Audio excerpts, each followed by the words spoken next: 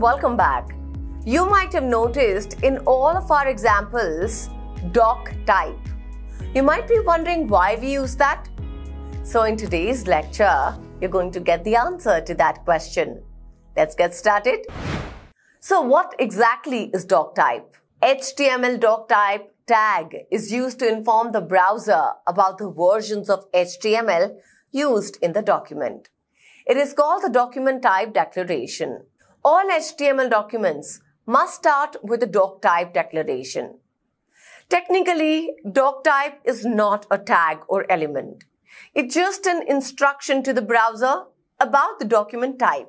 It is a null element which does not contain the closing tag and must not include any content within it. Actually, there are many types of HTML.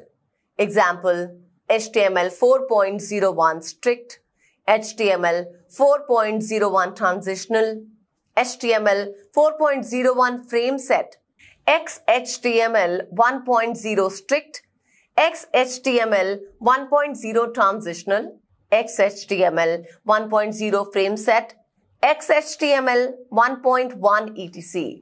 The doc type declaration refers to document type declaration in HTML 4.01 because HTML 4.01 was based on SGML. But HTML5 is not HTML based language.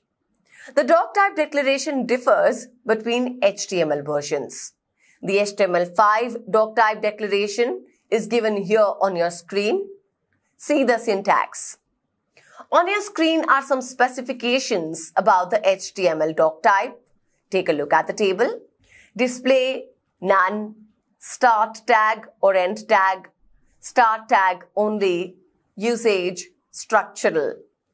Here's an example of HTML document with doc type declaration. This is the title. This is the content of the document. So you can see on the top, we have declared the doc type HTML. Then we have started the actual HTML tag. Then there are head, title, and body tags also. Isn't that interesting? Well, I can't wait to meet you guys in the next lecture. Goodbye and take care and keep learning.